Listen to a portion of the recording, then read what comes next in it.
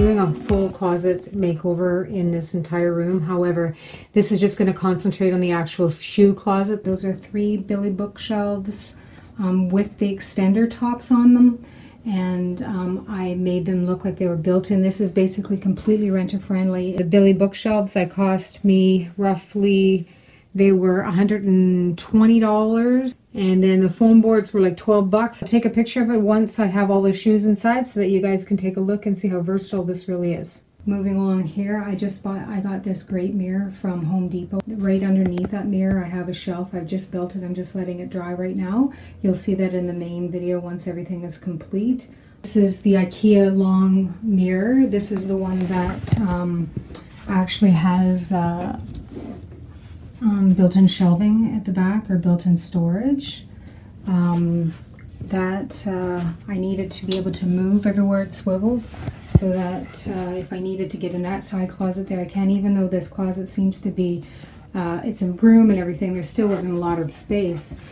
This is the Alex shelf with the 2 drawers, and I used some, I believe they're Capital Feet. I have an extra set from IKEA just sitting on top to raise that up a little bit. I didn't want to hang that off the wall.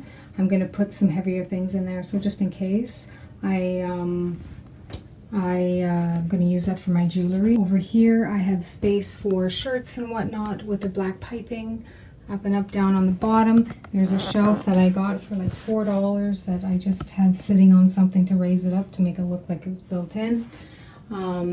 I have some more IKEA baskets and, you know, bins and stuff like that. Shelving. This is for my long area here for clothes.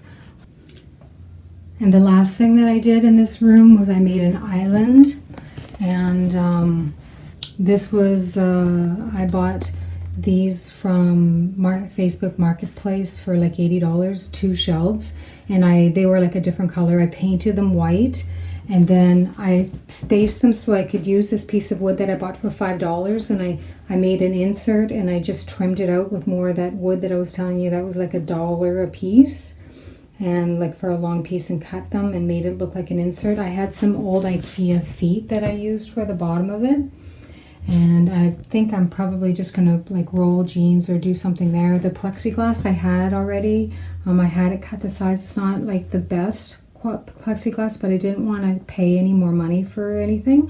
I wanted to do this on a complete budget, so I had it cut. I painted the top black and I put that on top. I may put a stencil underneath it. I'm thinking that's what I'm going to do. Set up the black pipe here.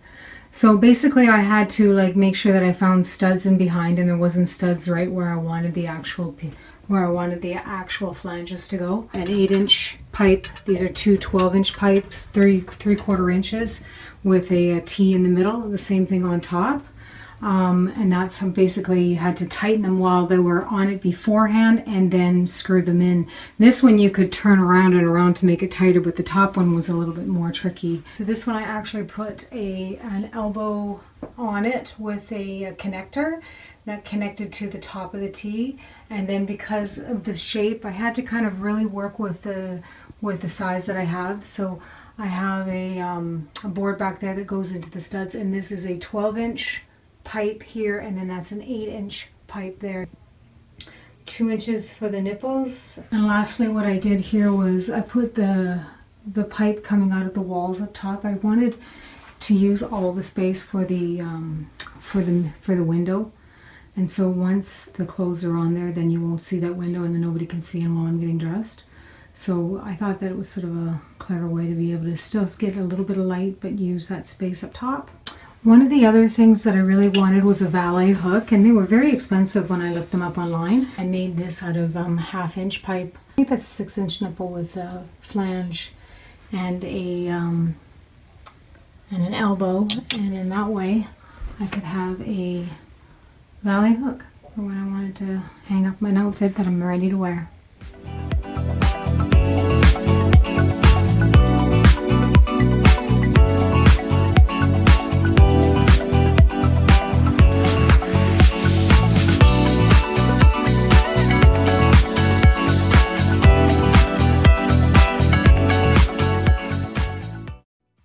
Okay, so I'm going to start with the reveal, and here it is. So this is the room coming in with all the clothes and everything, accessories on inside. I'm going to start here with the wall of jeans and jean jackets, scarves, and storage up top. So basically, I use the pipes that I had. They're very thin pipes. They don't come out very wide. These are 4 inches. The top one is 5 inches. I fit most scarves up there that are just looped around, easy access, easy to see, as well as my jeans are on S-hooks. They're folded up with their legs up inside, the tops folded shut with the buckles, and then basically they look like this on the other side, right? And they fit nicely there. I think I bought 60 of the S-hooks from Amazon, and they were $28, I think, for 60 of them, and that housed pretty much that whole area there, which was absolutely fantastic. I can't believe how many I got on there. Amazing storage and a very, very thin spot. Next, I'm moving on to the accessory unit. And inside I just have rolled up dresses that don't need to be hung because they don't wrinkle. I didn't really have enough room to house all of my dresses, so that's the option that I went through. I have storage bins up top for whatever you need, extra stuff, plus purses to make it look pretty because it is a lovely little closet. I'm so excited. I'm so tired, actually. I spent 3 or 4 days just putting clothes in. Moving across over here are for shirts and accessories. Inside here is my jewelry, and then more watches and jewelry over here. So up top, basically more storage area, more area to just decorate if that's what you want to do. These are I put sweaters and belts and sweat or Lululemon outfits and t-shirts and whatnot. More storage area on the bottom if I want to, for pants and for long button-up shirts here. Over here were for my dresses.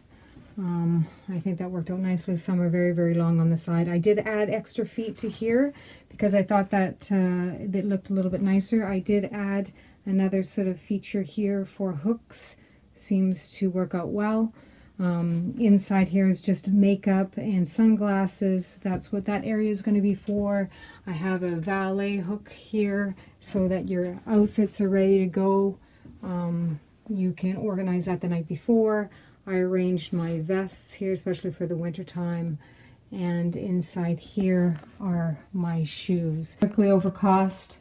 These are black pipe. You can pretty much get those standard everywhere. Home Depot, Lowe's, everywhere sells them. You just figure out what size you need and go. They're very, very inexpensive. The hooks I already told you for there, they were like 30 bucks for those. The mirror, $149, I believe, at IKEA. I bought these 2 cabinets. I got them off Facebook Marketplace for $250. The Alex desk was $55. The as is on that cabinet on the bottom was $45. The feet were, I think, $14 each. Those feet down at the bottom were 20 something, I believe. Again, the black pipe, very standard. You can get that just about anywhere. IKEA sells these bins, no problem. I think those smaller ones are $3.99 a piece, and the bigger ones are $5.95 a piece. The mirror, I got a really good deal at Home Depot. I think that was $39. I made that. I had scrap wood. Again, I use the scrap wood for all the areas where I have the black piping. The shelving inside were Billy Book shelves. I got them at Facebook Marketplace for $120 for all 3 of them, plus the top extra pieces for them. I got that little cabinet down here for $10. The inserts and the guts of everything, I got those at IKEA. They're like maybe $10 for some of them. Some of them you get bundles of things for Not much more. Very, very inexpensive. And then this was $80 for this, $5 for the wood, and the plexiglass was free. And I painted it, and that was about it. So all in all, a very, very inexpensive closet organization. As long as you know how to kind of piece it together in your mind, it works out to be fairly inexpensive. Thank you.